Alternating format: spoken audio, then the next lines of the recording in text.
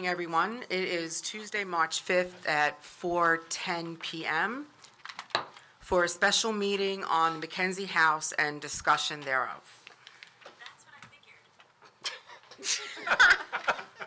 Sorry. That's perfect. Okay. Opening statement, please. Opening statement. Let the minutes reflect that adequate notice of the holding of this special meeting of the Howell Township Council was provided for in the following manner. By the posting of a copy of said notice upon the bulletin board in the Township Municipal Building on February 21st, 2019. By sending a copy of said notice to the Tri-Town News, Asbury Park Press, and Star Ledger for information and publication on February 21st, 2019. By the filing of a copy of said form of notice in the Township Clerk's office on February 21st, 2019. The public will be allowed to attend and will be allowed to participate pursuant to the Open Public Meetings Law. The public is reminded that civility and decorum will be maintained during the meeting.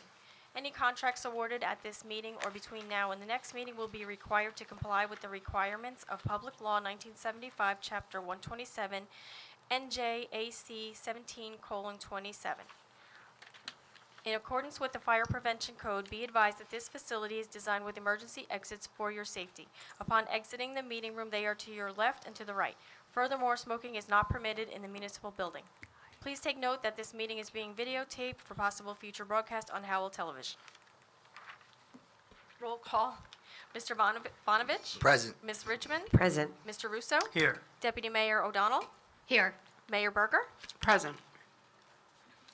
Is there any reason to go into executive session? No, Mayor, not at the moment for this meeting. Thank you. At this time, are the Cub Scouts here? That's for the later meeting. The regular. The regular meeting, right? Meeting after the meeting. Oh, Pledge of Allegiance? so there isn't this then? Oh, that's for tonight. So do you have one for this agenda or no? That's similar to this? No, Okay. I'm sorry. Yeah, that was what I was, Oh, I'm sorry, Mayor. no Mayor, worries. we could do the Pledge of Allegiance and then go right to the Yeah, public yeah. discussion. I was reading this evening, I'm sorry. So please stand for the pledge and a moment of silence. Of the United States of America, and to the republic for which it stands, one nation, under God, indivisible, with liberty and justice for all.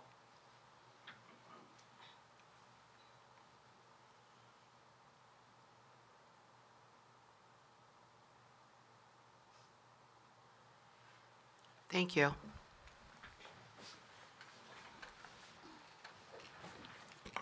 Are there any reports from the town officials? No, Mayor, not at this moment. Thank you. At this point, I would like to open up this section of the meeting for discussion regarding the McKenzie House and Library at 427 Lakewood Farmingdale Road. Lee Schaefer?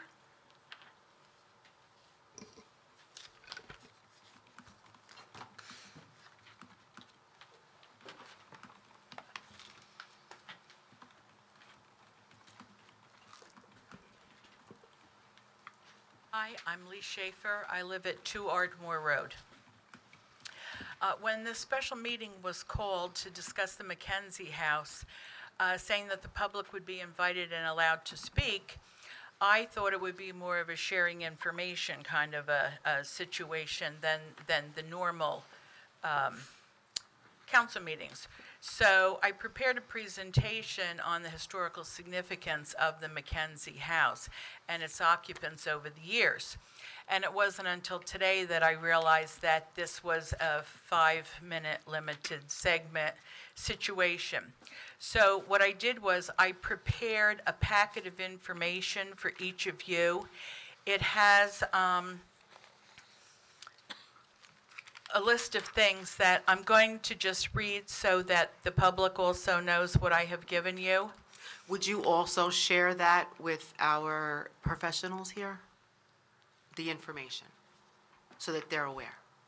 Oh, it's, Or I could give you mine for a copy. yeah, Oh, you I'm do sorry, have a I copy? didn't. Okay, The clerk has a copy. perfect, that's, Okay. thank you.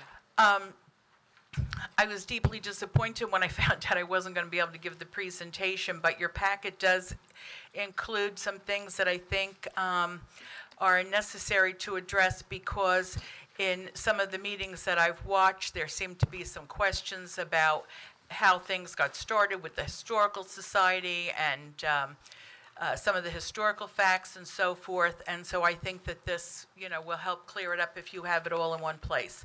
So in that packet, there's the Certificate of Incorporation of the Howell Historical Society and Committee Incorporated, Ordinance 0-8240, the deed DB 4379, page 732, that's recorded in the Monmouth County Clerk's Office, Ordinance 0839, the letter from the State of New Jersey acknowledging the receipt of the attached 6 acres of land, the Squonka Mill Site Identification 3350 from the New Jersey DEP, Historic Preservation Office, New Jersey National Register's case report.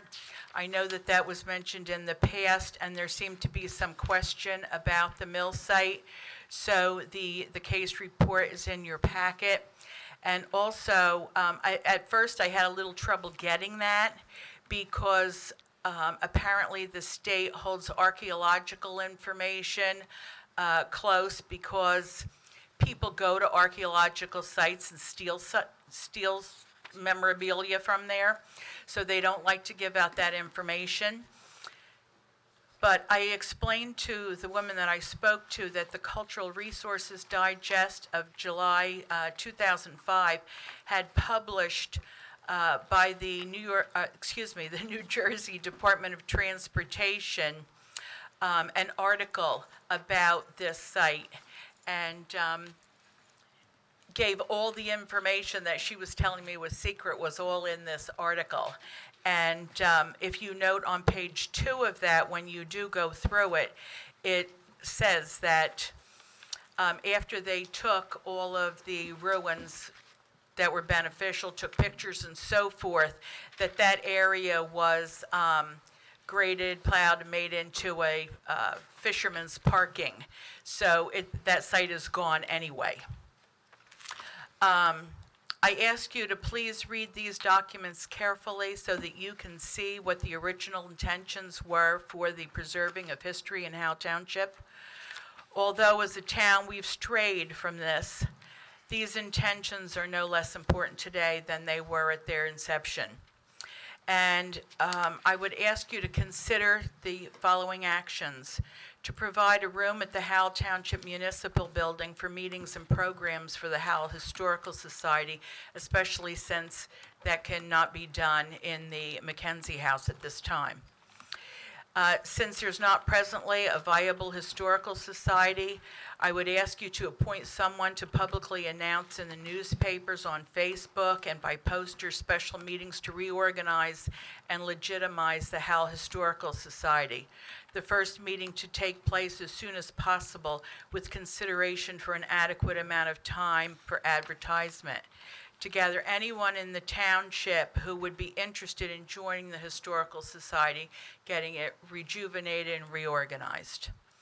And I also would ask you to please consider and pass an amendment to Ordinance 083-9, Section 10, by eliminating the sentence, "Provided, however, no such work shall be undertaken unless same is in conformance with all ordinances of the township and laws of the state of New Jersey, and approve for same as secured by the township committee," and replace that with, "From July 1st, 2019 to June 30th, 2020, work which may be done by volunteers shall be undertaken with the approval from the Howell Township engineer and inspected by the Howell Township building inspector."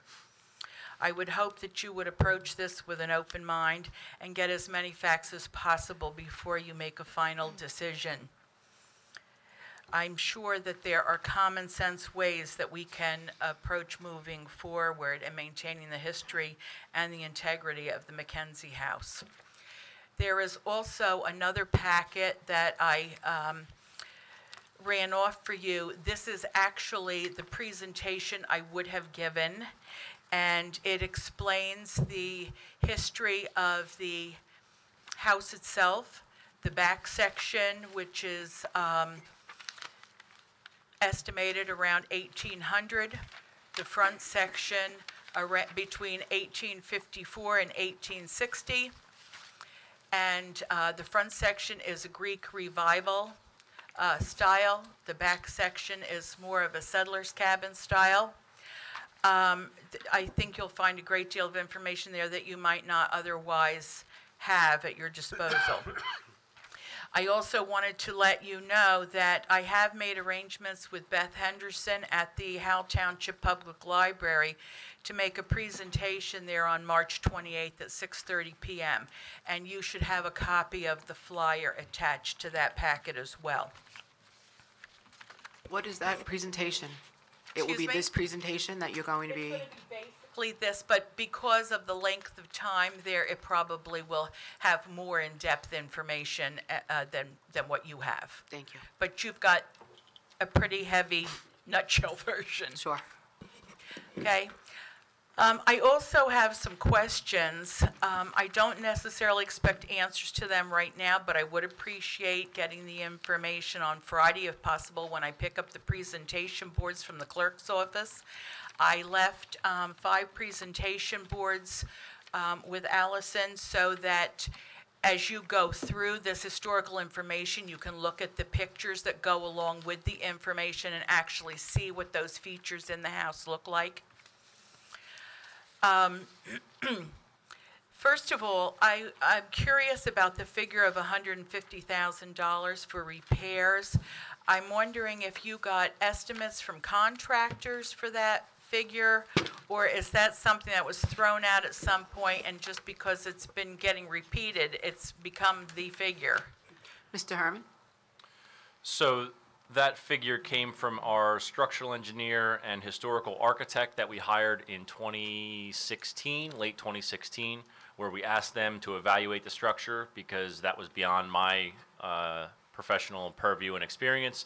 So that's why we brought in the architect that had specialized in historic building repair and restoration work. So he provided that in conjunction with Mazer Consulting. So those numbers were based on their engineer and architect's cost estimates for the work. Thank you. I also understand that there was a report from that. Is that available to the public? Yes, it is. Is there a way that I could get a copy of it? so I Sure. can If you file an Oprah request with the clerk's office, we can send it to you. Absolutely. Okay, thank you. I don't think so. We didn't put it on the website. I would also like to know if you've contacted Jesse McKenzie's family and made them aware of the circumstances regarding the possibilities of the future of the McKenzie house? I would defer to you. No, I have no contact information other than the Historical Society, the 2 different groups that were contacted and invited to the meeting. Has anybody from their family contacted the council or the, Not to my knowledge, no, ma'am. okay, thank you. On August 28th of 2018, there was an article on centraljersey.com that said, quote, Woolley said she has copies of a letter from May 1982 from Jesse McKenzie's lawyer to Howell, which states that the house will go back to the family if it's not maintained. She supplied the council with copies of the letter. Quote, did that happen? You have that letter? That did happen. We have a copy of the letter. The letter is unsigned, and there's no backup agreement for it that I've been able to define.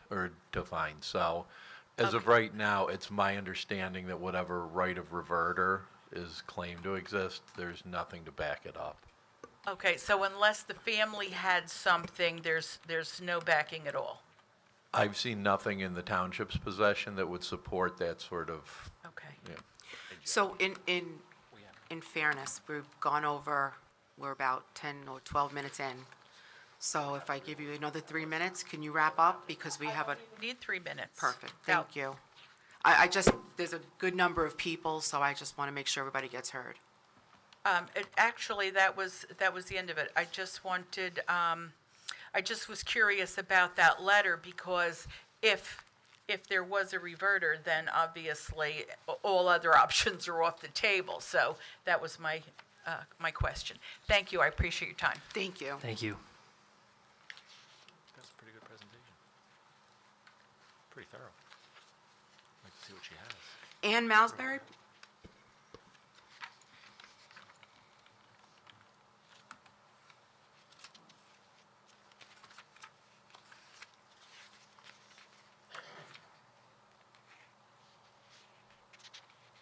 Ann Malsbury, 648 Adelphia Road. I have given each of you another packet of information on the McKenzie Museum. It contains a write-up, a newspaper write-up, a research paper on the settler's cabin, the Allen to Lloyd deed. The Lloyds were sheriffs in the county, a list of owners of the property, and what we have on the property, the herb garden, the grounds, and a research library.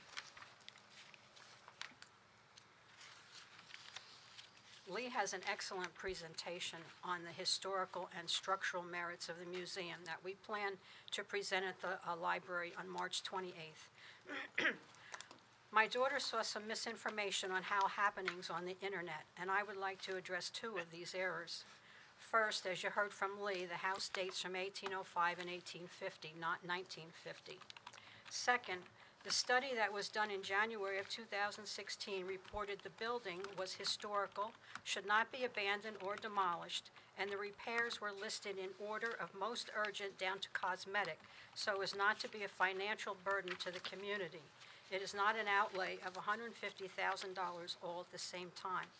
If I were a lawyer, I would introduce the responses from Howell Happenings as Exhibit A as to why the township needs a viable historical society and location so the public can obtain the correct information.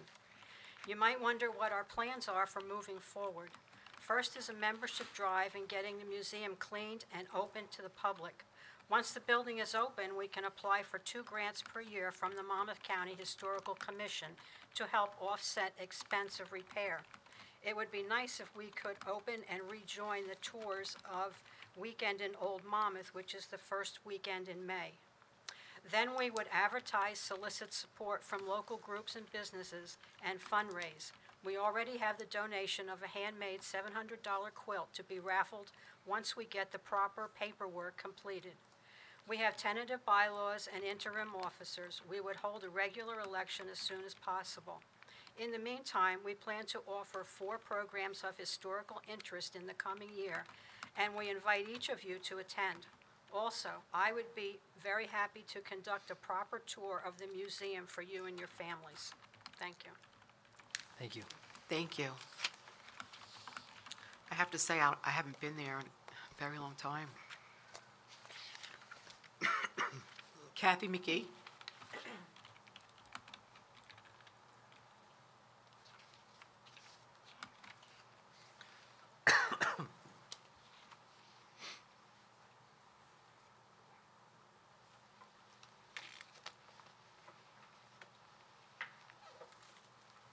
Trusting this works. My name is Kathy McKee. I live at 35 Merrick Road on the Farmingdale Post Office, Howell Township. I've lived in Howell since 1982, so, well, at the time I was a newcomer like a lot of people here now are, and I have no ancestral ties to Howell Township. When I first moved in, I was very impressed at the really great rural vibe that we have here, the farmlands and the woods and that type of thing. In 1991, I volunteered to be on the Howell Township Shade Tree Commission, and I was on the commission until 2017, rather long time. In the beginning, Gwen Burge was the chairperson of the Shade Tree Commission, and she had connections to the Howell Historical Society, and she was one of the early members there, and she persuaded me that that would be a good use of my volunteer time besides the Shade Tree Commission. So I started going to meetings there, and I was really super impressed with the fantastic job they did with restoring the McKenzie house, and they had really fascinating old artifacts there. And in particular, they had a really great library for historic papers and books, and people came in to do genealogy research for their ancestors from this area. And we are at this time very concerned about preserving all of that, because there are people continuing to do genealogical research, and this avenue of study has been blocked off for them for some time now, since the house hasn't been open to the public, and it's falling into disrepair and unsanitary conditions. So we're hoping to get that going again. The Howell Historical Society had a lot of really great events, I remember. I even took my grandchildren to see the schoolhouse, and there were tours of both the schoolhouse and the McKenzie house on a regular basis. There was an annual holiday party. They had tea parties, a lot of really great events there. And in recent times, some of us who were previous members of the Historical Society started a group called the Heritage Group of Howell, and we had a local history event that we presented at the Howell Library back in 2017, and it was very well attended. And my granddaughter, she's graduating from college now, but she remembered when she and I and Virginia Woolley went on a little road tour of Howell history sites. She remembered some of the sites she had been to when she was a little kid, and she was our photographer. And Ellen McGurr's husband, Don, presented a slideshow of the photos that she took of the historic buildings. And it's amazing how many are around, but most of them have gone over to private use. There were a number of schoolhouses around, and they've all been converted for the most part into private homes. There was only the one left, that's the Ordina Schoolhouse, which is also falling into disrepair at this point in time. It looks really shabby from the outside. It's badly in need of paint, and that's been pretty much closed too. So I'd just like you to give some thought to reactivating the public access to these historic sites, because I think people are missing a lot by not having that ability. I've really been inspired by the women who have been working with me, who used to be with the Howell Historical Society, and we're eager to reactivate that. Thank you. Thank you. Elaine Taylor?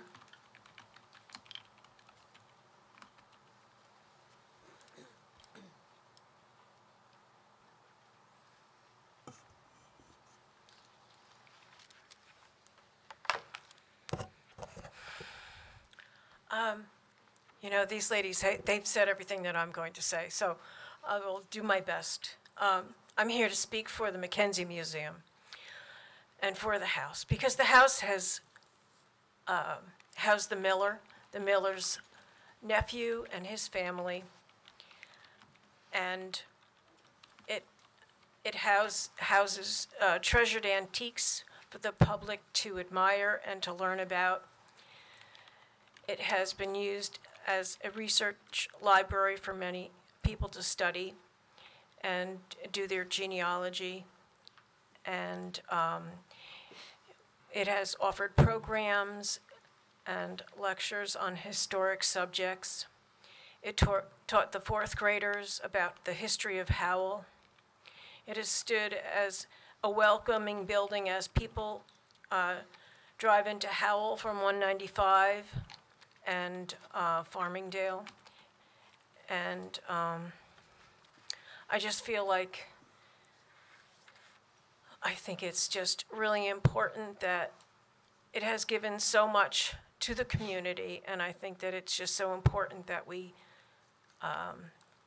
make the effort to preserve it and just keep it going. And I feel that we have a very large budget in Howell of somewhere around $44 million. And it just would be really nice if we could find that $150 somewhere that we could put into the museum. And also to let the Heritage Group or a group, the Historical Society, to reorganize and to make it happen again, to get it going again. Because we don't want to allow all the memories to be erased. And if we do, then what will we become? What kind of a society will we have if you don't know where you've come from? I just think it's so important. And I've been speaking to all kinds of people to try to find the money, to try to find grants and so forth. And my last phone call was from Dorothy Guzzo of the State Historic Trust. And they have money, but you have to have a matching grant with them. They give 75%, and then we have to give 25%. And I just, it gave me hope speaking with her. And I'm hopeful that nothing else, we will be able to talk to her, because this was the first time she's heard of the McKenzie Museum situation. And so if you could instruct your professionals to talk to her and see if we could move forward in a positive way to make this happen, I would really Would you appreciate please it. provide that information to Brian? Absolutely. This way we have it. Okay. Thank you. And that's it. Thank you very much. Thanks, Elaine. Thank you, Elaine. Ann Julian?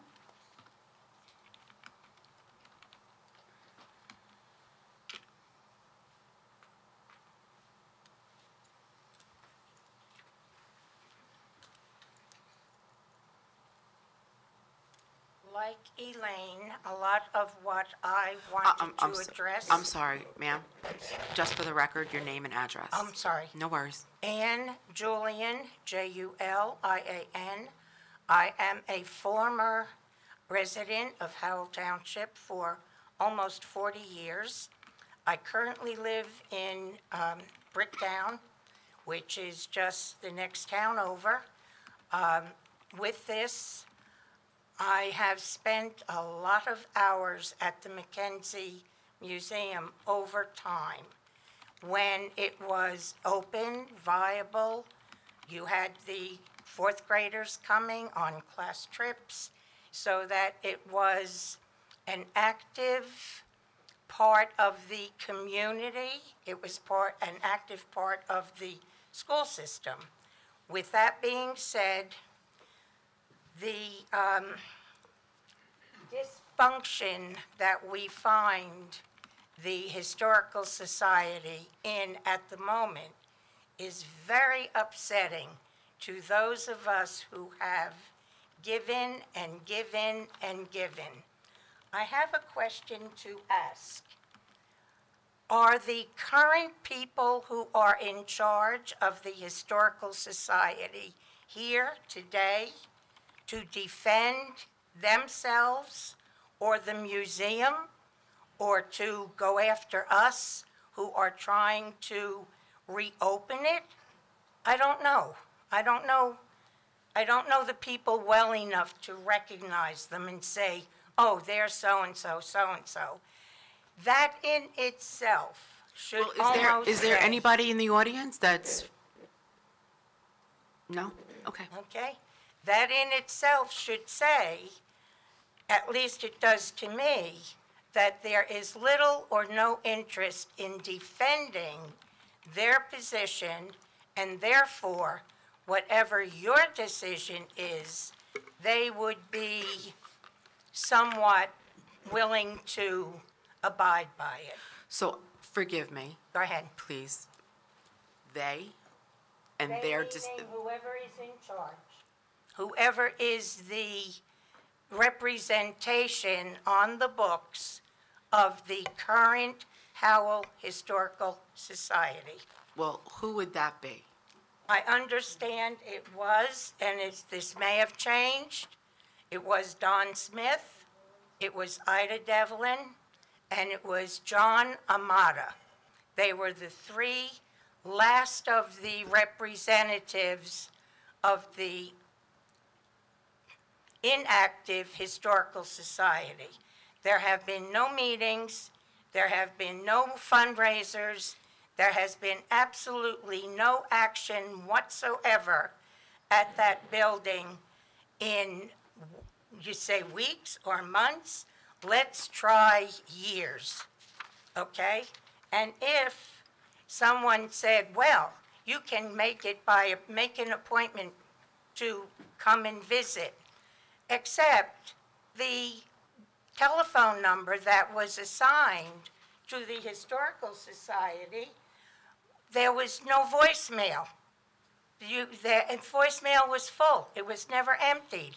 So calling did absolutely no good to make an appointment, because maybe you wanted to bring youngsters through and give them a taste of what it used to be, okay? All of this being said, on the Howell happenings, and although I'm not I'm not a taxpayer in the town of Howell any longer, on Howell happenings, and this was supported by Mr. Bonovich, posted on Facebook, Howell Happenings posted a survey. Should we keep and fix, or donate, or sell? Now, the only thing I'm asking out of that is, should this body decide to sell, what would the asking price be? That's it. I thank you for your time. I hope I haven't talked in a circle, but I do feel very, very passionate about getting back in there and opening up those doors and give the town, I call it Howell pride, I really do. And just as Elaine said, when people come off the interstate, I had a friend, you'll enjoy this, in Brick, say to me, you used to belong to Howell Historical, didn't you? And I said, yes, I did.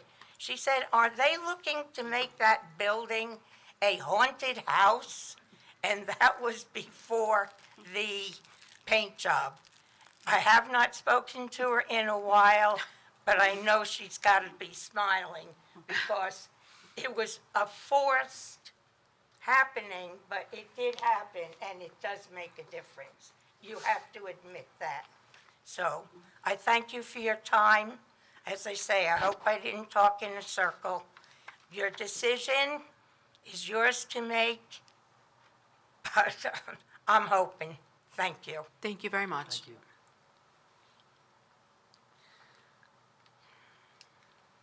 So there's nobody else on the list. So there's nobody else left on the list. But at this point, if there's anyone in the audience who would like to come up, please do so. Barbara, please. Yeah, it's this, we always have a list. Mayor, if I might, I'd received a phone call today from Pauline Smith telling me that John Armata was sending an email to the governing body, I guess explaining that he was not attending today. I'm going to presume it was work-related. I don't have the email. I didn't get it. Did we get an email? I did not receive anything from him. So I just wanted to share that. So apparently, I guess John was made aware of it, but could not attend. Good afternoon, Mayor and Council. Barbara Dixell, 628 Piazza Vittoria, Freehold, New Jersey. I just want to put this on the record. I know I've been here 27 years, but I was not an active member of the Historical Society, even though I was in the beginning, but I'm not, and I wasn't. I just need to put this on the record. I did have a meeting with Mr. Joe Clark this week, and I need to tell you that I gave him a list of grants available to restore historic houses, that if you apply and you're lucky enough to get one, it may not cost you 5 cents to fix the McKenzie. But that has to be, gone after, and that has to have someone to want to work on it. But there's a list like this I gave him that for government and restoring historic property. So please look into that. Also, I spoke with somebody who was also active in the Historic Society, and she said there used to be a mailbox out front that's not there now, but she has no doubt that somewhere in a post office there's mail sitting and waiting for the McKenzie Museum. So if anybody wants to research the United States Post Office in Farmingdale maybe, or wherever mail goes when it's not deliverable, it might be a good idea.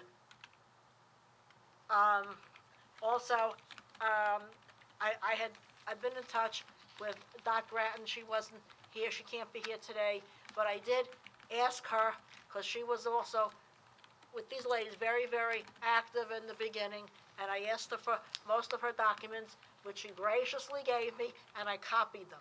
So I just want to run it off the list and let you know I gave it all to Mr. Clark. If they want me to, I will recopy this for every one of you. Okay. I have a first document of the property dated 1807 for deeds and mortgages. And it's handwritten. Jerry and I went to the county and we looked up the historic books. We were able to pick off one of the deeds. It's barely readable. Most of these things now are on microfiche. They can't do this because you can barely see it. It's all handwritten in these very old, ancient books. I have another thing from a summary of whatever starting in 1778. I'm just going to run this off and just tell you an inventory of the McKenzie dated 1858.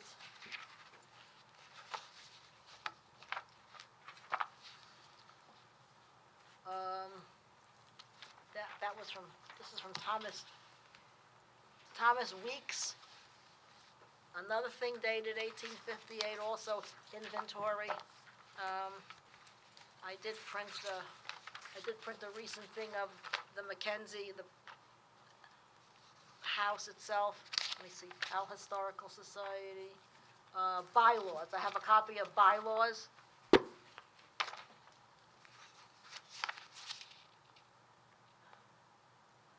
To manage the affairs of, I guess this is, I don't know, it's documents again. I'll be glad to copy this stuff for all of you. Jesse McKenzie. Barbara, apart from all of the documents, is there anything that you wanted to ask the professionals or ourselves? Well, I've spoken to Joe Clark. I picked his brain for more than an hour, and I would like to ask that it be restored. It needs to be saved. It's Howell's history, like the ancient, like the archives in the United States government, the Declaration of Independence, the Bill of Rights. They're saved for future. They're saved as our heritage, as our history. Please, it does not have to cost a lot of money to restore the museum. It's been let go. Nobody wanted to deal with it. When they used to put money away for it, they took it away to put it someplace else. So again, I've got documents and documents. I will be glad to copy this for you.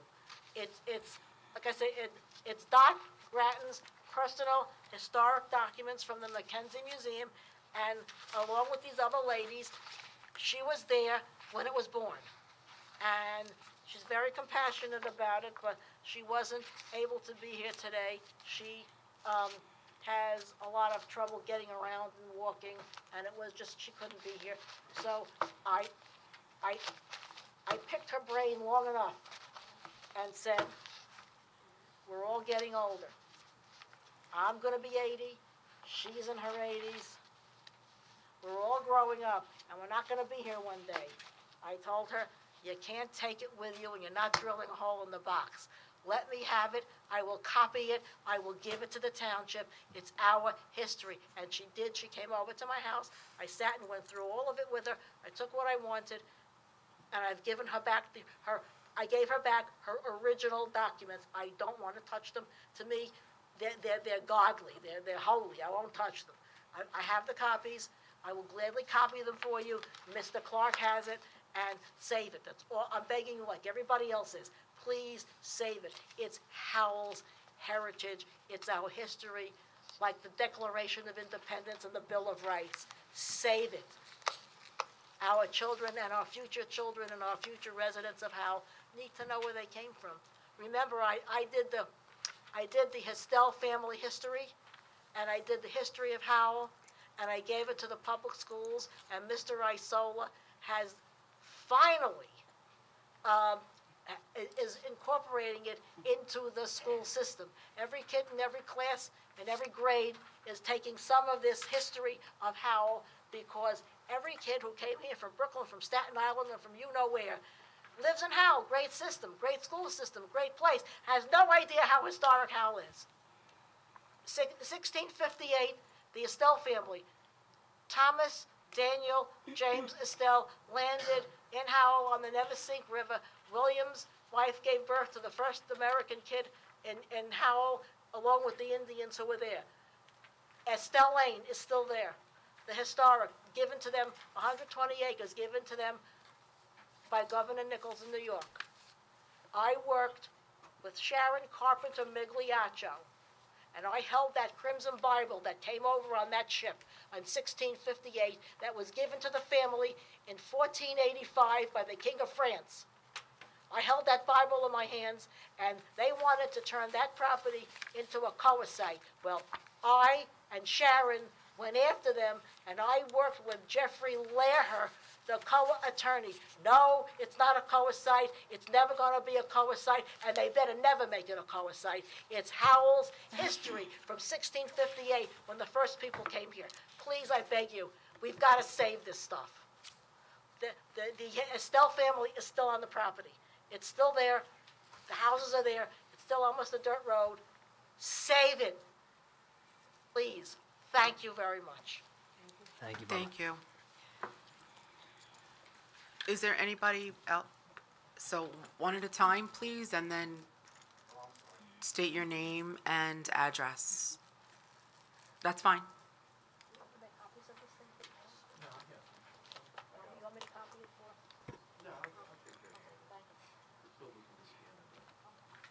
Good afternoon. Hello. I'm John Fabiano, Executive Director of the Monmouth County Historical Commission. I've been working there for about 5 years or so, and one of my first projects was the McKenzie House. Back in 2015, we did support the painting, which was referred to earlier, and I want you to know that since then, actually before then, the Historical Commission has always had great interest in the McKenzie Museum, and it was a shame what happened over the years, but I just want you to know that we have grants available. We have preservation grants that have been available since 1990. You could apply for up to $7,500 of matching funds for bricks and mortar type preservation projects. If since 2015 you kept it up, potentially you could have gotten quite a bit of a ways there as far as maintaining the house. I think as a professional, I'm wondering what's the great concern now? Is there any other use of the property that's overriding the concern with preservation? I mean, there was something in there about Alair State Park wanting to acquire it. I worked 30 years for the state, ironically at DP in the budget area. I know parks very well. They don't do a good job with historic sites themselves. If they ever came in there and tore down the McKenzie House for parkland, they'd hear from me as an individual. I mean, it's just not right. there's no reason that this can't be saved. It's historic. I mean, just because the original site is there, I think I read that in a recent article. That's absurd. Again, as a historian, it's the site that's important, and it's the history. And I think that needs to be preserved here. And I look forward to working with whichever group is in charge, and the town, obviously. And let's get this done. I mean, it's not that difficult. There's monies available. There's Historic Trust, which was previously mentioned. We give REIT grants. We could even give you a small amount of money towards getting it nominated to the Register of Historic Places, which is an important first step. And first of all, you got to get it qualified, and that should be easily done. Get an opinion on its eligibility, and then move forward. I mean, it's going to cost a few $1,000s, but it's well worth it. And then you will qualify for grants, not only from the state, but there's a 1772 Foundation. There's other national groups that support historic preservation, and I think it could be easily done if you have the wherewithal to follow through. Thank you. If I could ask your last name again, I'm sorry. Oh, Fabiano. Thank you. Is there anyone else that wants to come up?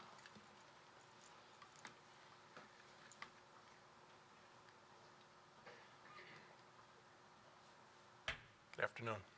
Good afternoon. I'm Don McGurr. I live in Doris Avenue in Howell. I've been a resident of Howell since 1975. I'm a retired police officer from the town. My wife was very active in the Historical Society. I was not. And just to give you some historical perspective, and I will make a very strong suggestion based on what my experience was. I'm not here to hurl insults at people, but there came a time in the Historical Society where there was a disagreement over how things were being run. There were essentially two factions. The faction that was running, that was in charge, the elected officers, enacted a bylaw that said that they could suspend the voting rights of any member that they deemed fit to do so. Letters started going out of the people that disagreed with them and said, you're not allowed to vote anymore. That made things worse, was fuel on the fire. Some more letters went out that said, you can't vote now because you're friends with the person that we told can't vote anymore. Essentially, a large number of people that were dedicated, sincere, historical people. And again, I have no axe to grind because I was not one of them. I was a member just socially because it was something my wife really enjoyed. They came to me for help. They had no money to hire a lawyer. I researched the nonprofit laws. We got it to the point where we got to the Monmouth County Court. There was a law that says that they can appoint an administrator when a nonprofit is not being run according to, the legal principles. The judge ordered them, the people that were in charge at the time, to reach out to everybody and reinstate the voting rights and have a new election. That was never done. Essentially, this large group of people just gave up and walked away. And the people that...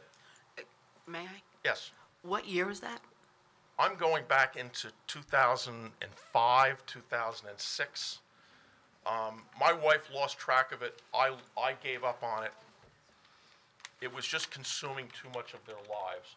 These people they came to me. I couldn't believe the heartbreak that these people were feeling, that they couldn't be involved anymore. At any rate, my suggestion is this. I am a student of history and genealogy. I believe that the money that it would take to keep the McKenzie house running is well worth it. However, the one thing that I tried to get the town to do back then that I couldn't get any support was there needs to be oversight before you spend a dime. You need to have the Historical Society reorganized under the supervision of the Township Committee, an open election, and make sure that things are done fairly, because when they chased all those people out, they were the workers, and eventually it fell in disrepair because the people that wound up in charge just didn't have the love for it. They didn't have the sincere interest in keeping it running. It was just all about ego. And that's all I can tell you. There are people waiting to take this over and preserve the things that you've got. You have to give them the guidance, and you have to open the door. You have to make sure that the people that are officially in charge of this nonprofit are really in it for the right reasons and are willing to put the work in. And I think it's been demonstrated, because I just heard a few names. Seems to me that nothing has changed since all those people got thrown out. It's the same people in charge, and they've let it go into disrepair. They've given up on the tours, and basically because all the people that were doing the work got chased out. And I think you need to give it back to the people that care before you spend any money. And that's all they need. They need one election. And they'll get the job done. So, I don't want to publicly throw names out. Anybody wants to talk to me privately, I have all the documentation at home. And I made the presentation at the Monmouth County Courthouse in front of the judge. And he, as you must have an attorney here, township attorney, I'm sorry. You know that they don't like to make decisions, they like to mediate things, and they said, everybody go back and let's work this out. We're gonna have a meeting, and I want the Historical Society to reach out to all these members and have a meeting. That was the last we heard. And at that point, I could not get anybody in the township committee to force their hand, and I think the only leverage that you have is the money. You don't spend a dime until you're sure that the people that are running the Historical Society have an interest, a sincere interest, or on a guarantee that the work is going to get done. Otherwise, you're wasting your money. So just a couple of questions, and, I'm not sure. I would think maybe the professionals could help me on this. I hope, I don't know. So I guess I have a couple of questions. When I keep hearing two groups, two factions, so what you're, and I'm just going to say it back so I understand. Yeah, you're not going to, I almost am embarrassed to stand up here and tell you what went on, because it was incredible. When I first went to a meeting and heard it, being involved in the legal profession, I was a police officer for 25 years. I never saw anything like this in my life. I've been involved in nonprofits. I've been involved in the PBA. I've been involved in all kinds of organizations. I've never seen anything like what I saw take place that year. Okay. So here are some of my, I guess, just, Ask me anything you thoughts, want. questions. So there were two different groups. There was one group that split into two groups. There was one historical society that was going along pretty good. Right. And then some people voiced some opinions about the way certain things were being done, specifically the handling of historical artifacts and the way tours were being done. Things were being removed from the museum. There was just a few things that some people were uncomfortable with, and they voiced their opinions at the meeting. Okay. And then Letters went out. to those people who voiced their opinion. And And a bylaw was passed that said that so the bylaws were changed. Is that what you're saying? So the, what? Oh, I'm sorry. So group two? the bylaws were changed by the faction, I will call it, that was the elected officials of the Historical Society.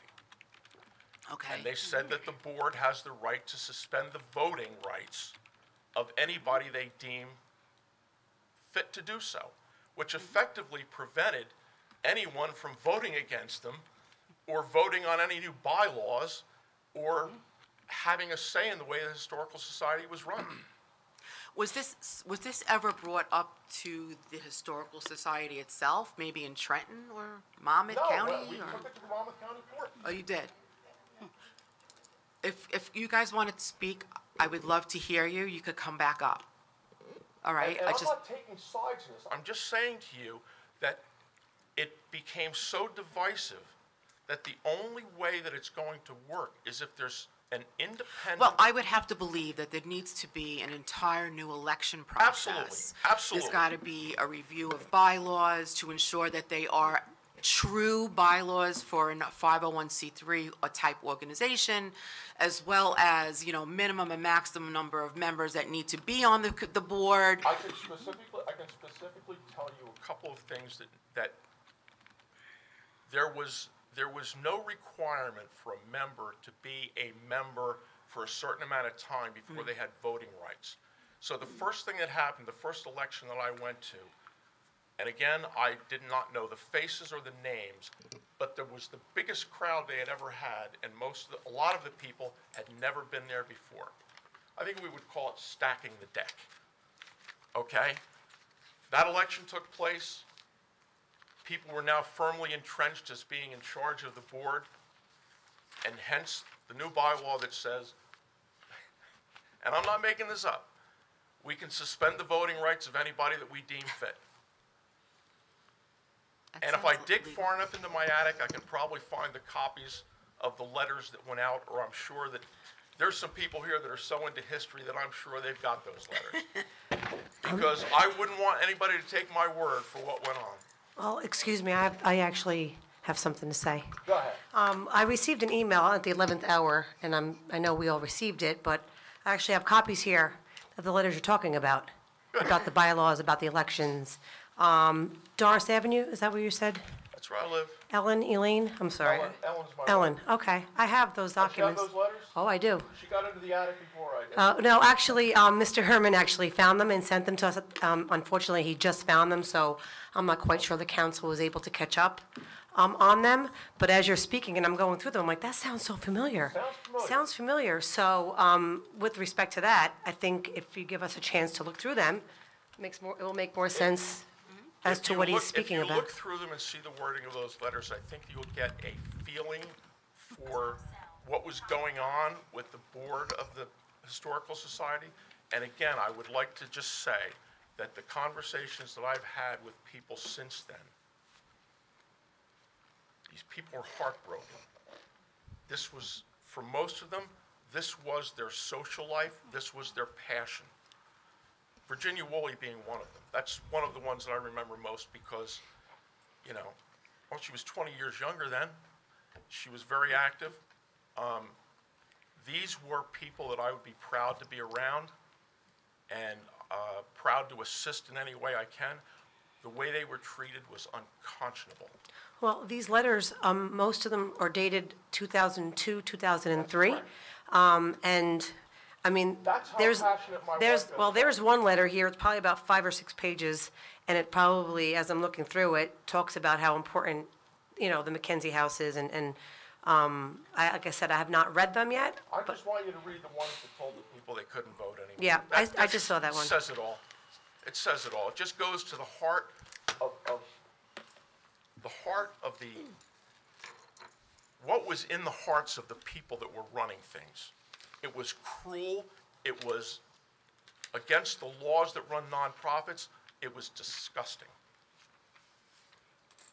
And I couldn't get anybody in the township committee to use the hammer that they had, which was straighten this out or we're not spending any more money. Nobody wanted to buck the people that needed to be stopped. And that's all I can say. Thank you. All right? Thank you. I appreciate your candor. Is there anyone else?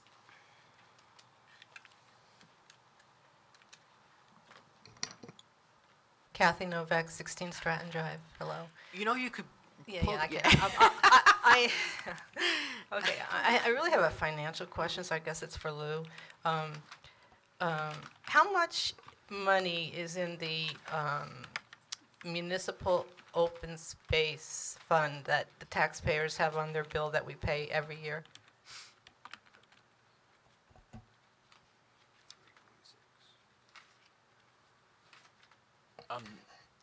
Give me 1 minute. Sure. And then the second question I have is, I believe that money can be used for historical buildings, to preserve historical buildings. That's what I've been reading. I'm not sure if that applies to Howell, but it seems to. Brian? Mayor, if I could, I Joe? know Joe Clark did some Absolutely. research while Thank you. Lou is looking up the number. Oh, yeah. I did. So on the open space front, monies can be used for historic preservation purposes, but only for those historic properties that meet the criteria for inclusion in the New Jersey Register of Historic Places. Currently, the McKenzie House is not on any state or federal historic register. Okay, so we just had a gentleman say that from Monmouth, that he would help work with the people to get that done. Mr. Fabiano? Yes. Is he still here? He left? Yeah. Okay. Yeah, he did say that he could work with, Yeah, with the group. I think that's what I heard. The Open Space Trust finished 2018 with $3,618,829. Okay, so can that money at any point be transferred to another line item that needs more money, or does that stay there? That money is held in trust. Okay, so the money's specifically. held in trust, so there's like over $3 million, right? Correct. Okay, and is it earmarked for anything? I know you're going to be working on the budget, so that's just something to keep in mind that. The issue, though, is that Mr. Clark just said it has to be approved for us to be able to utilize those funds, and it's not yet approved. Right, but I understand yeah, that, but right. Yeah. I can't tell you what I'm I'm just saying that it Gonna sounds spend like at the there's a lot of grocery help. It sounds like there's a lot of help to get this done. Then there's money if it does happen, and Howell was not my home. I have no historical ties to Howell, but I hear what everyone is saying, and I support them wholeheartedly. Thank you. Thank you. Thank you. Would anyone else like to come up to speak?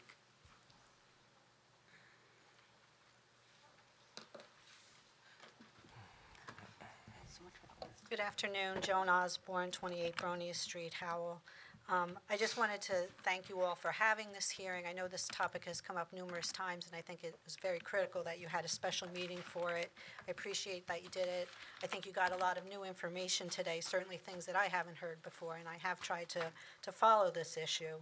I think what you've heard, and I wasn't trying to be last. I think there probably will still be a few more people to speak, but I haven't heard anybody come and say it's really going to make a difference to their life or their beneficial evaluation of the community if this place is taken off of our hands and just given away or let to go away. Nobody's going to really benefit from that.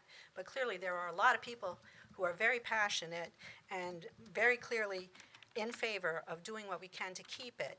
And what I wanted to just mention is that the budget process, I mean, people have said, show me your budget and I'll know what your values are. I think we have to find a way to get some money to do the preservation in the next budget or the budget after that while we're pending getting, approval to be put on the historic property list.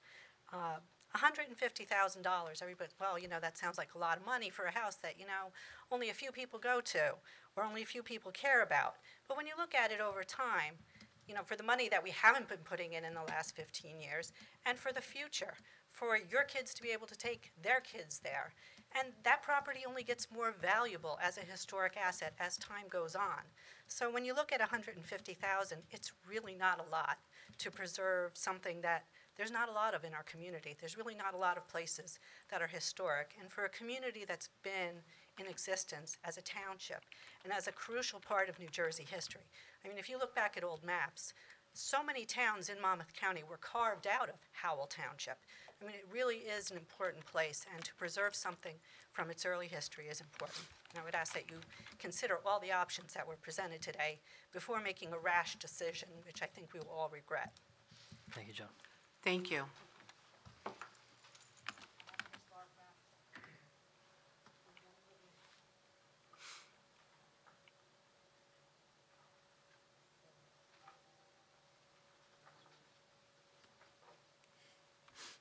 I think I might be able to add a little bit of information. I know you came up, but you still have to give us Oh, your name I'm and sorry. address. Thank Lee you. Schaefer, 2 Thank Ardmore Road. I think I might be able to give you a little information that goes along with what she was asking. I went to the Monmouth County Historical Association on Saturday, and they do have a case report that was done by Monmouth County on the McKenzie house. I can get you a copy of that. It said on there that it was possibly eligible, but no one ever pursued it to go any further. So it probably could be evaluated for state or national registry if that paperwork gets done and somebody follows through with it. Thank you. Thanks.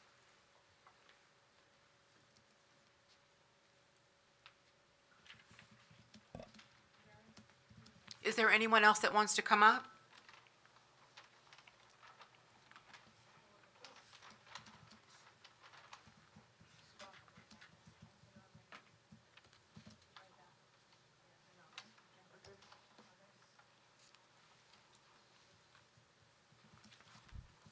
Hi, my name is Edie Smith.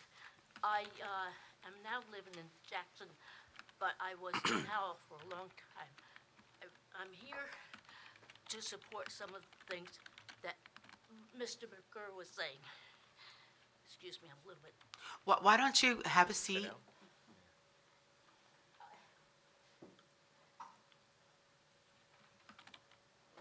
In the museum, there was a sampler that was 1802, I think. It was made by a friend. Trying to remember exact. Oh, thanks. It's very old. It was made in 1802. I think it was Napoleon's granddaughter. Somehow or another, Napoleon Bonaparte was related to this sampler. Anyway, it was sitting in the sun. It is very old, and the sun keeps beating on it, and it's going to destroy it. So I asked permission to take it and get it UV glass put in it so to protect it. And we first took it and off the wall. Every time we took it off the wall when the museum was closed so no sun could shine on it, they put it right back. And finally, we took it and put it upstairs so at least the sun wouldn't be shining on it. But they put it right back where the sun was on it all the time. So finally, I asked permission if I could take it and have it evaluated, find out how much it would cost to have it preserved. And I was allowed to do so. So I took it to 3 different places. Each time I took it to a separate place, I told one of the Board of Trustees where I was taking it. I told how much it cost, and I told them why I didn't like that place. 3rd place I liked. 3rd place was one of the cheaper ones, but they were going to reframe it. They were going to put it in UV glass and preserve it, which is what I wanted. But the president told me, don't do it yet, because she didn't have permission to let me go ahead with it. So I said, okay. I brought it up at the next meeting. Before the next meeting, she went to the frame company that I had. I kept it there, and she demanded to have it back. And the woman said, no, I will not give it to you back because you're not the one that brought it in here. At the meeting, trying to remember exactly what happened. Excuse me. Oh, yeah. Come on now, you know better than calling out. No, Sandra. but she called the police department saying that I stole it, which I didn't. I told her where it was. I told her why I left it there. I wanted it to be discussed at the meeting. And she turned around and sent a policeman over to my house and saying that I stole it, which is, it's not true. And they did get it back. But it cost me $3,000 for a lawyer because it went to court and I had to pay $3,000 for a lawyer to represent me. And it's... Who is this she? I don't really want to name names. Excuse me, again, these documents are the ones that Mr. Herman sent us today. So the letter to the frame company and the incident report from the police department, Mr. Herman emailed us that all too, so we actually have the documentation. Okay, great. With the woman's name, and so we all have that, so that's confirming your... Okay, because I allegations. really don't want to I understand, but we'll know who it is when we all read the paper. let Okay. you know that Yep. what Mr. McGurr said is true, and I've got, Yes. I was directly involved in it. That's all for now. Thank you. Thank you. Thank you. Is there anyone else? Mayor, I have the historic map of Howell with me today, if anybody wants to look at it. It's actually on the table, Barbara. Huh? Actually on the table. Hi, Sandra Solly, Birdstar Road, Farmingdale. All right, I want to say what I've said many times before. History is a valuable use to the community. It creates cohesiveness, cooperation, and a sense of self. When anyone discusses coming to Howell, why would they come? To see big box stores, empty mom and pops, restaurant after restaurant, and gyms. There are at least 3 attractions: the Russian Church, the Calmuck Community, and the Grange, a former one-room schoolhouse. Elaine Taylor, Tara Dolan, Lynn Gillette, Sandra Solly, and Evelyn O'Donnell are the last legally elected officers. 6 years ago, the executive officers were told that it was not reasonable to have executive officers and trustees because there was only 11 members. Hello? So that means we were dismissed. Executive officers gone. And we were the ones that did the work. Trustees do a different thing. Could you repeat that for me? What? Oh, yeah, we're the ones that do all the work. Executive officers, is that the So the comment? executive officer, like the chairperson? Yes, president, vice president, secretary, treasurer. Members of the, Elected officials and trustees were dismissed with a bylaw change. Right. That was not voted on. They have it. He has it. It's in the bylaws. Anyway, at that time, everything stopped. There were no meetings, no membership drives, no collections of dues, no fundraising. I was the secretary at least 20 years. I was the only member to pay my dues and come back after the control group hired an attorney with historical money to defend themselves. And Mr. McGurr made reference to that. There was a Vanguard account that had, at one time, $14,000 in it. No one knows where that is. At reorg on January 1, item 39 adopts Robert's Rules of Order. According to one expert, you serve until you are replaced. If that is true, then the last legally elected base officers should receive permission to enter the building for tours, especially Old Monmouth Weekend, which is coming up. So in my estimation, we can go in there and dust that place up and get it ready. But that you is have a to... fabulous estimation. But I'm not quite sure that that is feasible right now. Fabiano said, let him know. He said, yeah. I understand. I know, but unless you've been in there physically to walk through the building yourself, I have been in there, not recently. did you feel in jeopardy? My children were quite young at the time. Oh, no, I'm talking about you in the last 2 No, years. I have not been in there. Well, that's what I'm saying. Mr. Bonovich and I have been in there about 3 weeks ago, right? And I wouldn't even go down the basement Why would you? to check out the construction and the, what are those called? Well, we were checking, we No, read the the co- report, and we wanted to see the foundation, and the chimney and everything is sinking, so we And wanted to see for ourselves.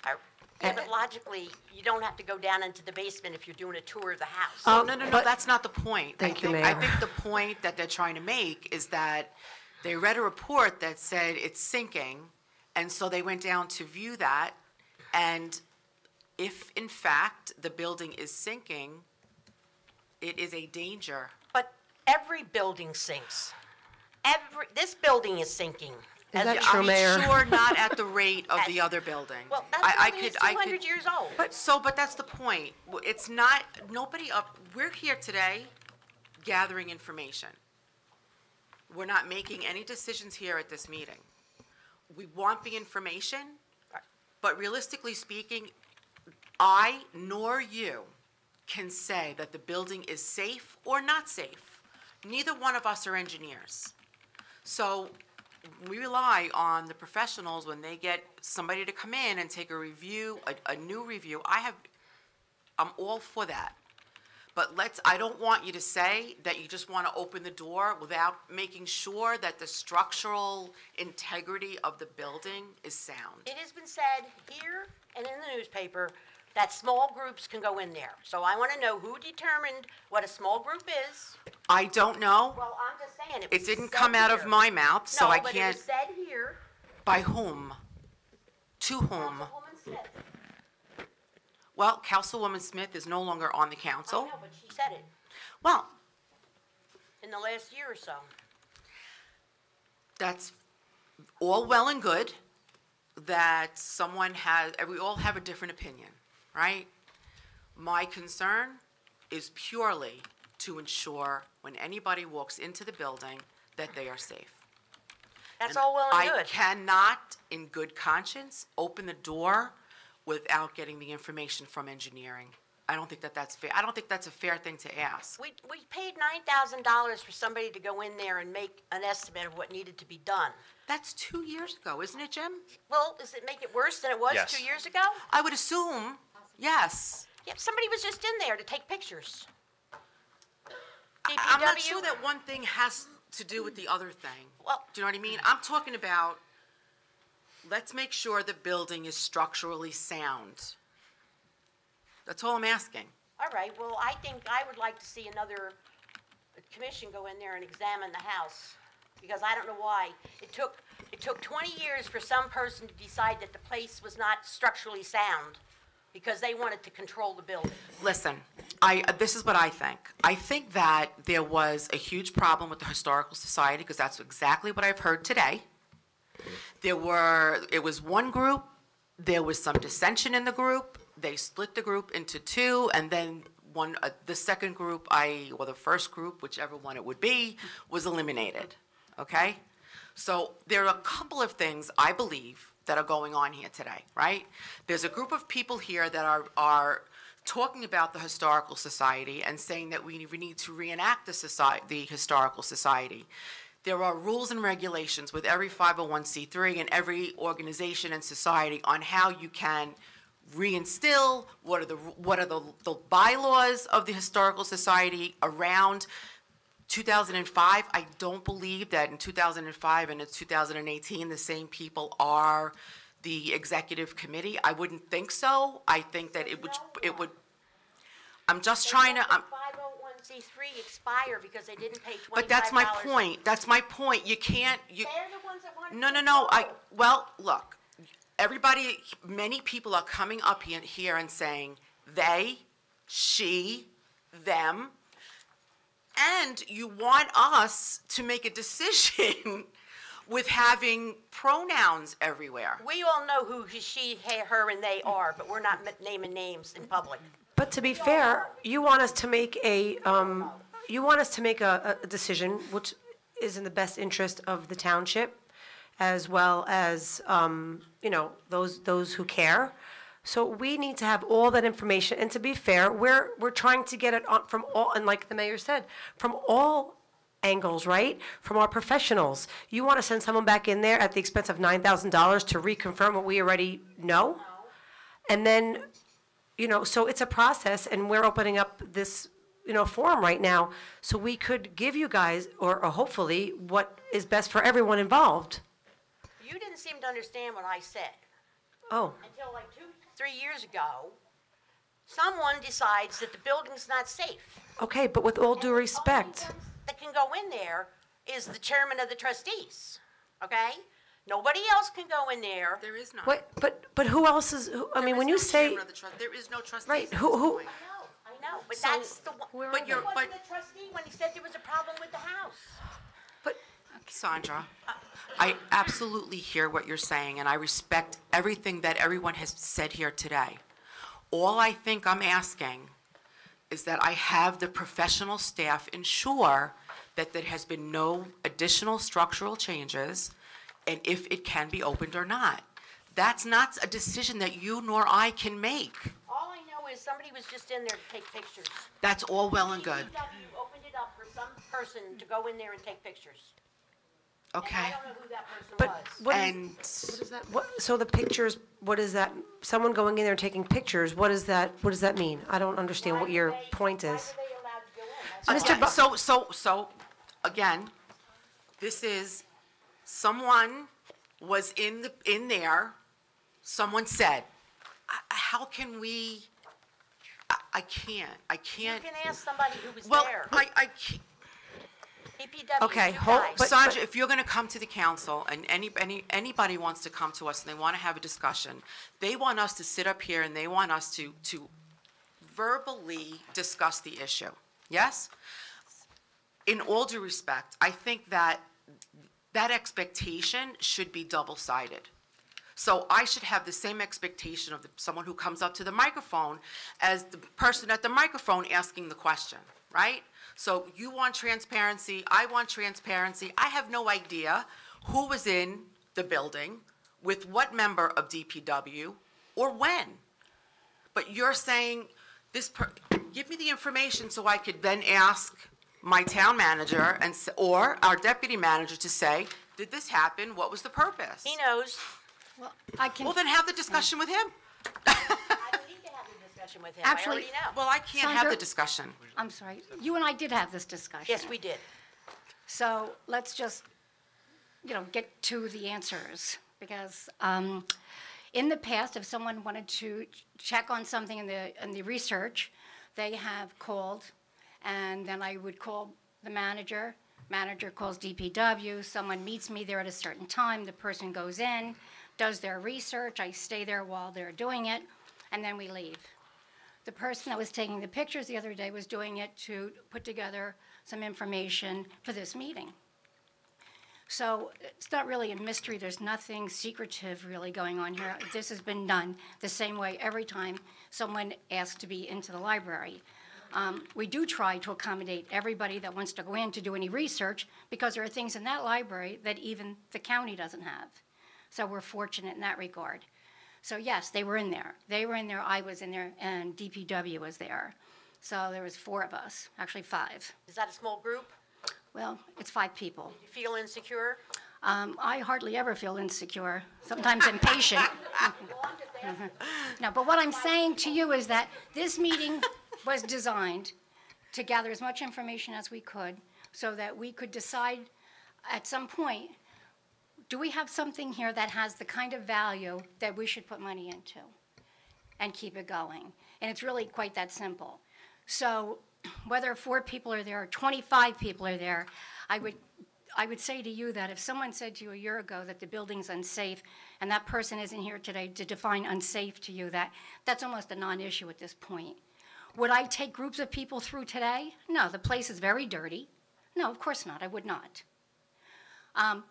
Our effort, my effort, the reason why I wanted this meeting, and we finally did something in a public forum, was to get all of the truth out there. And there's been a lot of misconceptions, mistruths, misprints, and that's unfortunate. So I think today we actually are progressing.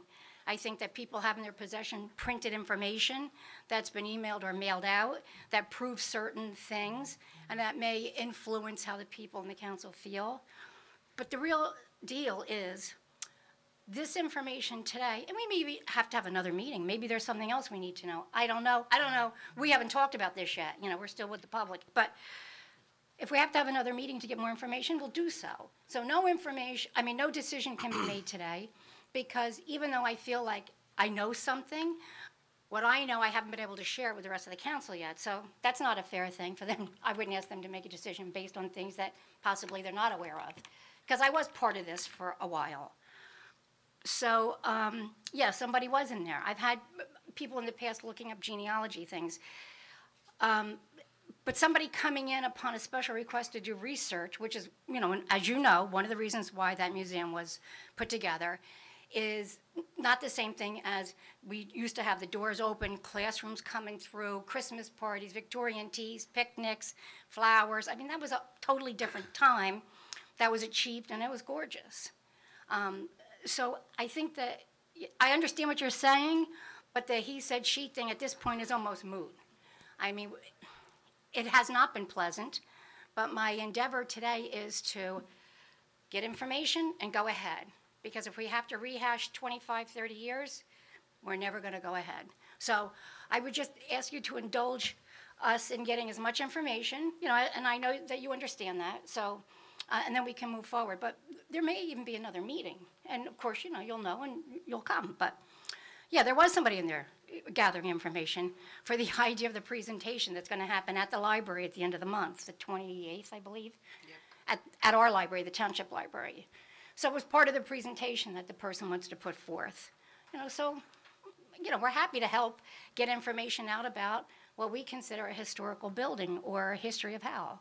So it was really that simple. Does that answer? To a degree. But Okay. What Mr. McGurr just said was the absolute truth. Totally full report. What you got, that's it. That was a legal document. He knows. Ellen McGurr was the president at the time. Right. I was the secretary in 2001 when a gentleman whose name I will not mention walked into the election night with his own ballots and started handing them out to 40 new people that were going to join that night to vote. I think we've achieved all of that. I think we understand. Someone else say that? Yes. When- 40? Oh, they didn't mention the 40 ballots. All right, well, But I mean, the premise of perhaps things weren't done. well, And I'm just saying, you talk about illegal. And does that answer my questions, Evelyn? You understand what I'm saying? yeah, but I do. mean, I Exactly, know I know what you're saying. Smith Yeah. saw it. And I'm familiar with Edie Smith's unfortunate situation, and I'm sympathetic. But I need to just have all the information, and I'm not sure that the he said, she said things. What I'm really interested in is finding out what kind of history is so valuable to Howell Township that we should keep this building in good repair. I mean, I'm going to ask Mrs. Schaefer about something that I saw on the list. I mean, I think there are things here that may be persuasive in the element of history. So, Mr. Fabiano, he's the head of the Monmouth County Historical Commission. If you can't believe that man. I didn't say, no, I do believe him. I have spoken with Mr. Fabiano in the past. With his historical society down south. He told me about it a couple of years ago. And he's been very helpful in the Yes. past with guidance, so I do appreciate him. He's the man. excellent. Okay, so I'm glad he came, but thank you. I just want you to know, 20 years I've been around, the only one to come back and pay her $10 dues after they said, oh, you got to pay it by June 30th. Well, it was June 26th. Nobody else knew about it. I was the only one because I was at the meeting when the lawyer's walking out. Hello?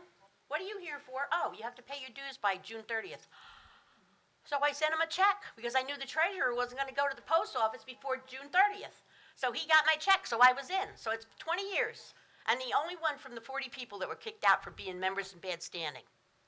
You don't have to tell me anything. I know it. Okay? Thank you. Thank you. Thank you, Sandra. Thank you, Sandra. Thank you. Is there anyone else that would like to come up? Mayor, if I can make a quick statement on this issue, I just want to thank you all. As one of the fourth graders who did go through there, I thank you for your interest, and history is super important to me, and I know some members up here have expressed their concern, and I can tell you everything we possibly can do. I can do everything I possibly can do. I don't want to speak for the council, but to keep this place up and running. Thank you again. Mr. McGill, is that? I'm sorry, forgive me. I would love to set up a meeting with you, if you wouldn't mind. Anytime. I would like to talk to you, just to get some additional history. I'm a retired man now. I'm available anytime you want, and I am a reasonable, disinterested third party that just happens to know. Okay. I will, I'll give you my number here, and then you could. Whatever you want. Thank you. We'll just set something up. Love to chat with you. Perfect, thank you. Once again, I just want to, I want to say, I appreciate everybody coming in and giving us what I would say is good information. Thank you to the professionals who have also helped as well. I've heard for 2 years about the McKenzie house. I've been to the McKenzie house. There's been discussion, but no true discussion, as the deputy mayor has said at the dais. I think that today, with the Historical Foundation and him talking about grants, plus the grants that both Barbara as well as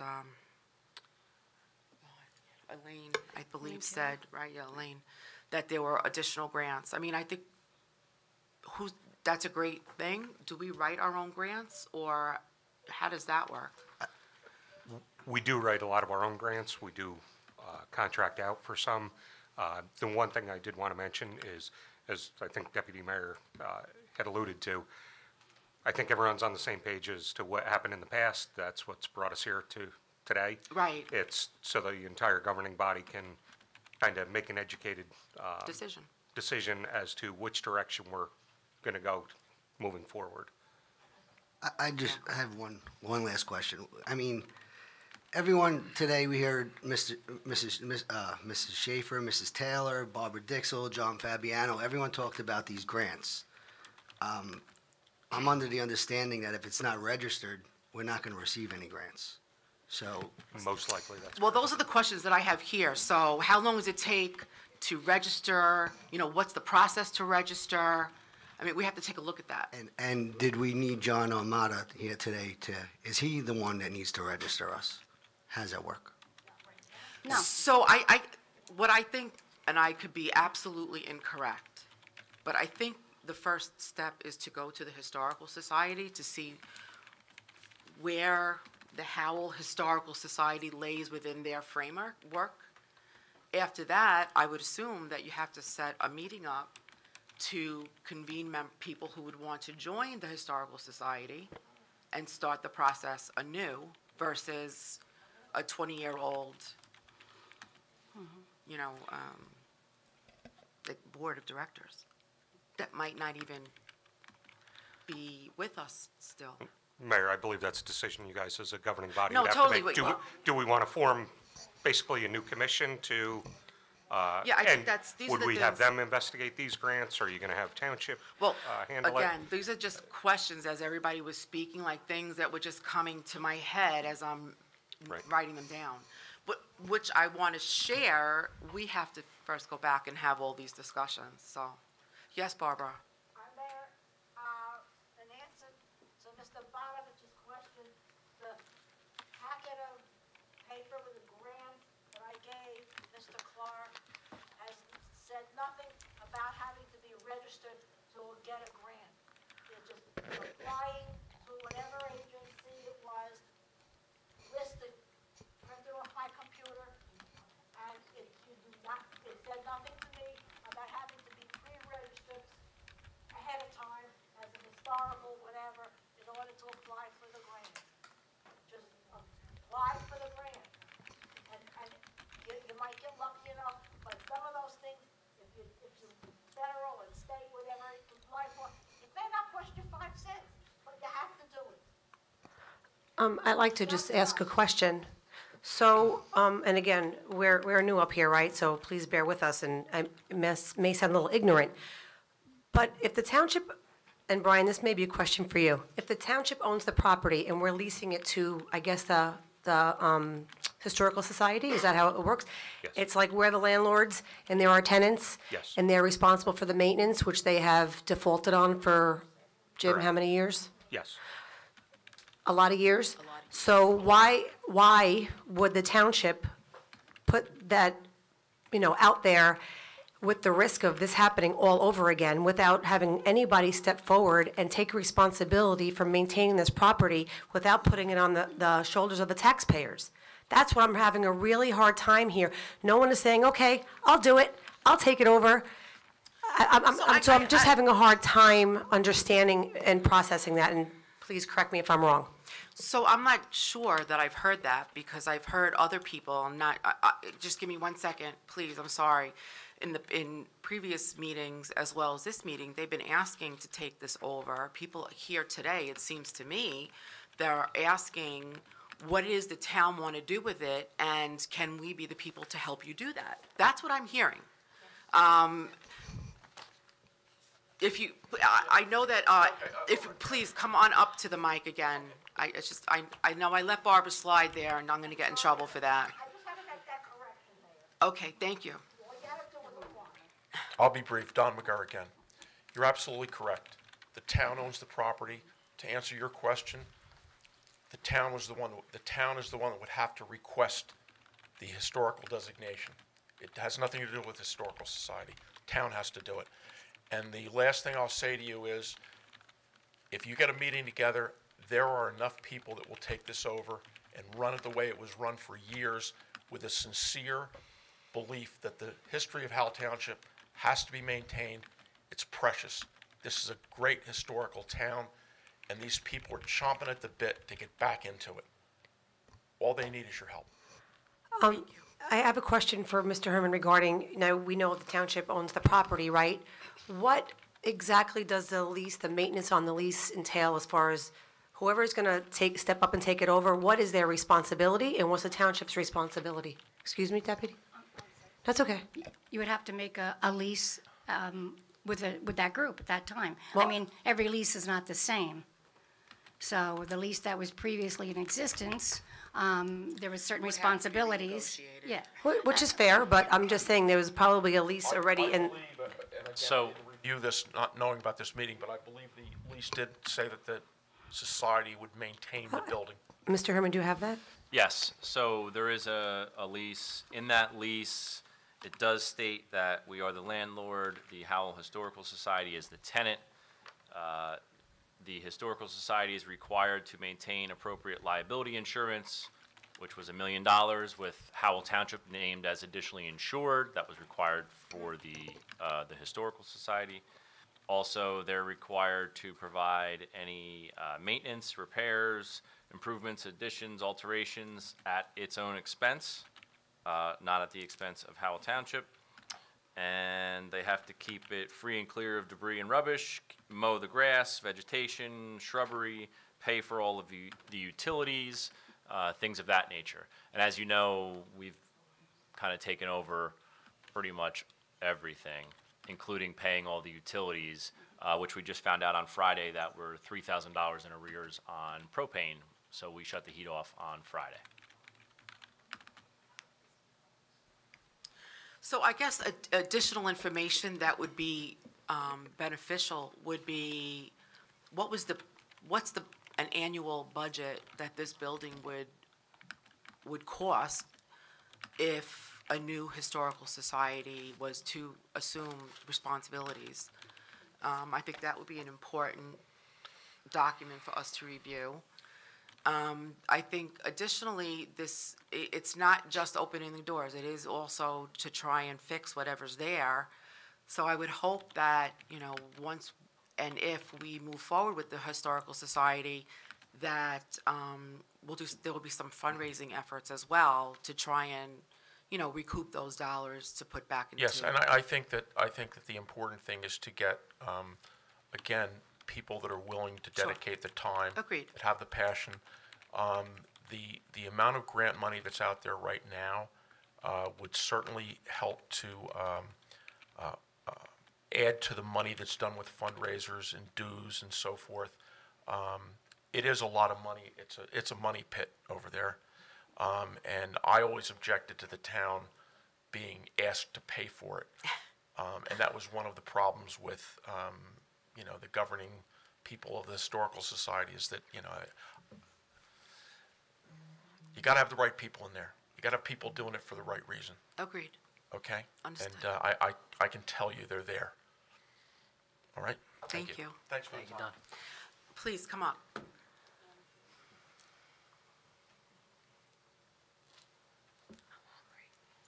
And Julian Bricktown. One of the questions that was just raised was oversight. And in the original ordinance, which goes back to 1983, it says the Historical Society will report to the township clerk that they will put an annual letter which spells out what they have done and what they intend to do in the coming year and how their finances are.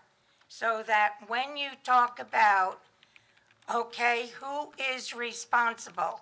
Yes, you have a group of people who are willing to work their hearts out, but also it gives the town leverage, which at this point, I would say the town has none.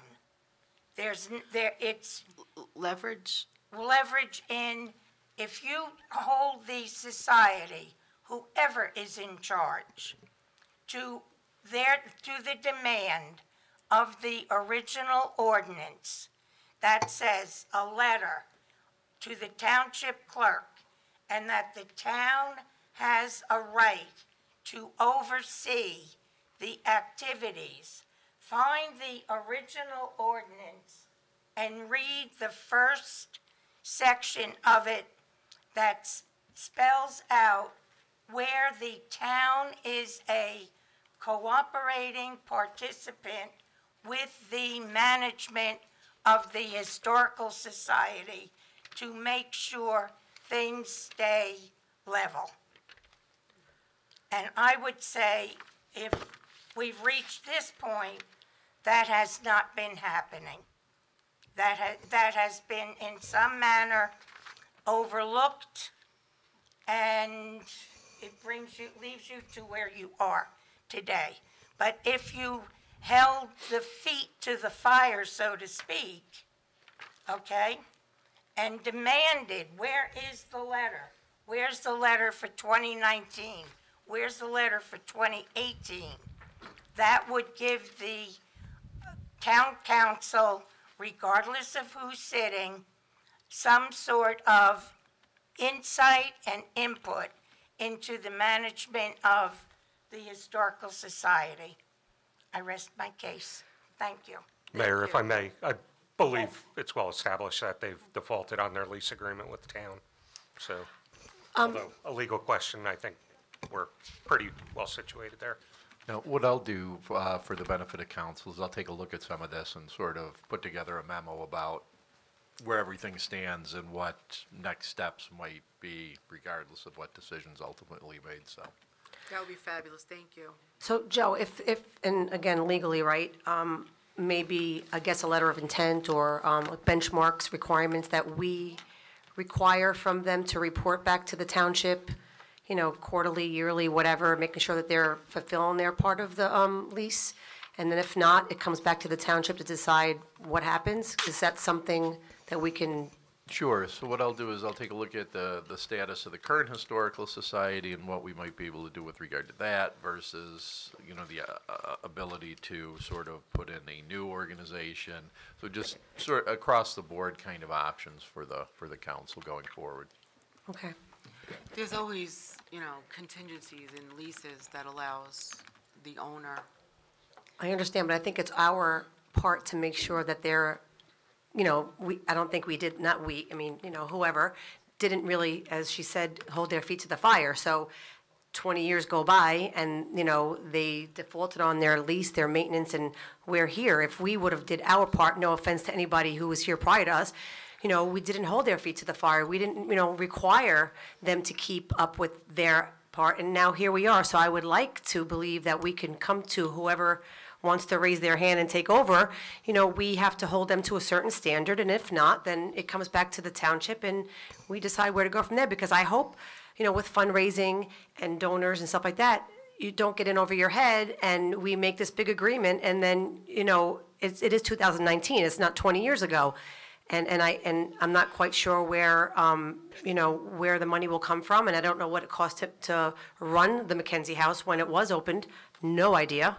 And then forget, you know, the propane and the electric and the fire alarms and the maintaining of the property, whatever cost that is. I hope that whoever does step up and can, you know, fulfill that obligation, if even with a grant. My blood pressure's up. Hi, I think I think I just heard Name and address. Elaine Taylor, Maxim Southern Road, Howell. I think I just heard Mr. Herman say that they turned the propane off and it's going to be 10 degrees tonight. So I'm really concerned that that the pipes will freeze because there's a bathroom in there. So Water- I'll be happy to give money right now for the cause to put the propane back on because it's really important. Ms. That is Taylor, really important. all of the water was shut off and drained from the building. I think we're a little better than that. Wait a minute, how much were you talking about giving? Doesn't get us out of arrears. AmeriGas won't even talk to us unless we write them a check for $3,200 today. So, All right, everybody, open up your pocketbooks. Thank you. Is there anybody else? If you came up, please don't come back and yell. I didn't say don't come up, I said don't come up and yell, that's all. We're asking for new information, Yeah. Sandy. Thank you. Name, Say that we name, violated the lease. name. Birdsall Road, Farmingdale. To say that we violated the lease, it was my understanding for Virginia Woolley, who created the Historical Society, that they were responsible for the interior of the building, and they picked the colors and did the wallpaper, got the artifacts, whatever. So we always had a liaison from the historical to the township, an unnamed person, and the township would cut the grass. They would go in and fix the furnace when it went off. If the alarm went off at night, the township went and turned it off. So to say that we were responsible for painting the whole building, putting on a new roof. Now I happen to know, and Lou can probably collaborate, they put $40,000 in the budget. I'm going to say 12, 15 years ago to paint the township. To paint the McKenzie. Now, if the town wasn't responsible or felt that they were responsible, why did they put $40,000 in the budget? So I called up George Gravatt, who at the time was Buildings and Grounds and DPW, and I said, how much of that money did you use? He said, we put on a new roof. I said, how much was the new roof? He said, $11,000. But the new roof, it was a cedar shake, and the guy who did it was Ira McGill. He was a historic preservationist. He said that that cedar shake should have lasted 25 years. So now we got a new cedar shake, and the problem with this one was what the problem with before was the algae. They didn't remove the algae from the roof, so it looked like nasty, okay? And they got a bucket truck and go up and trim the trees. So why didn't DPW go up and spray? So to say that we violated the lease, that's not true, because the DPW and Buildings and Grounds was in there consistently. If they saw that there was something wrong, they could have brought a report to the manager or the administrator at the time and said, hey, this is a problem. But in the meantime, we still had at least 2 liaisons that I know of, and they were both trustees. So, and Bruce Davis, the clerk, assistant manager at sometimes, he was collaborating with these 2 people. If we needed the grass cut because we're having a picnic, DPW was there cutting the grass. So to say that we violated the lease is an insult. And that's all I have to say, and that's new information. Thank you. Mayor and Council, if I may, the $40,000 that Mrs. Solly is referring to, according to my records, the governing body in 2013 appropriated said $40,000 for improvements to the McKenzie Museum. At that time, work was done for painting of the exterior, repair to the roof, as well as sealing, S-E-A-L, not ceiling, C-E-I-L. The total of the project, which was completed in June of 2015, was $33,350, and with the county grant that we received for $4,500, the township's net expenditure for that was $28,850. That's not the same time period. I do, if I might, with consideration to the last lease that was in effect, that I'm hearing the lease is broken.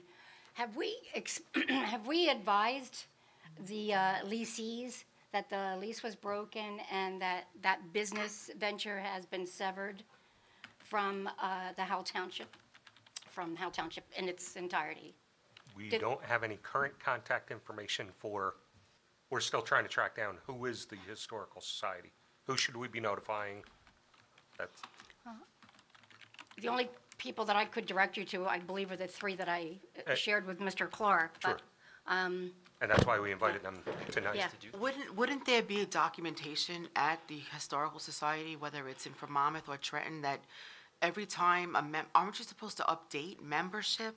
You know, I mean, as a 501c3, you're supposed to document all that kind of stuff, aren't you? I mean, yes. Apparently, the 501c3 paperwork has not been kept up over the years either. It's my understanding that it's not been properly done, and in that case, one person did tell me that that 501 C3 document is no longer being upheld. Does the governing body wish them to be notified that they're in default? but wait, I just have another question, though. Then were there articles of incorporation for it? Were they disbanded? I have some documentation that was given me from a while back, and I've got to look through it again, but apparently their 501c3 status lapsed. And then it So looks in like essence, it's a defunct. at some point last year it was reinstated, but I've got to take a look and see when that was, because it may have lapsed again at this point. So there seems to be a lot of moving parts with the Historical Society. Interesting. And I'll try and put them all in a chronology if I Thank you. can, Yeah, and so yeah. that might be helpful. And again, like Brian had asked, if the governing body would like us to declare them in default, I'll certainly draft a letter to that effect, but maybe I'll get the memo done first, and then we can all revisit the issue. Thank you. I think we should have a parameter, at least in terms of the lease, if it's in effect or not in effect. Again, you know, so that we're not in limbo, at least on that point. You're talking about, right? You're talking about the lease, you're talking about the articles of incorporation, Right. you're talking about. But the lease, I think we could deal with, because I think that it's been decided that the lease is is in default, correct? Was that the legal opinion? Well, that would be my opinion. I'm not saying that's a legal opinion, but certainly it would appear they have not kept up with the maintenance of the building in any way, shape, or form. Can we They declare certainly this- have not Oh, in excuse the me. last year and a half. Can we declare them in default? Them, whoever them may be, once you find that out? I will have to take a look at the issue, and I will send something around separately to council, and give you my impression on it. And just for the record, my initial impression is that they are likely to be in default at this point due to a variety of issues, failure to maintain the premises. It looks like the status of the corporation may have lapsed. My biggest concern is the fact that there does not appear to be any insurance on the property at this time, which creates massive liability issues. So I think it's safe to say that they're probably in default at this point. Thank you. Interesting. Sure. If you, yeah, I'm sorry, but otherwise, they yell and scream, and I get hit. They've thrown this at me. That's not good. Okay, is it too late to put in the township budget to put up an outhouse there? I'm a little concerned about the fact that the water's been shut off and all that stuff. Somebody goes there to do some research and they have to use the bathroom. What do they do? Well, Any woods around there? I think that Deputy Mayor O'Donnell is the person that's bringing them. So I guess before you bring someone, go over to Starbucks. I will ensure their bathroom needs are met. If I need to, I will take them to the appropriate Maybe location. there's an old chamber pot upstairs or something. Well, actually, there is, Kathy. Could be, I mean, when you gotta go, you gotta go. Everyone, thank you very much for your time and patience. I appreciate you sharing all this information. I look forward to gathering a little bit more and then us having a discussion. At this point, I I think it's time to close the meeting because we have council in about 15 minutes. So what I'm going to say is,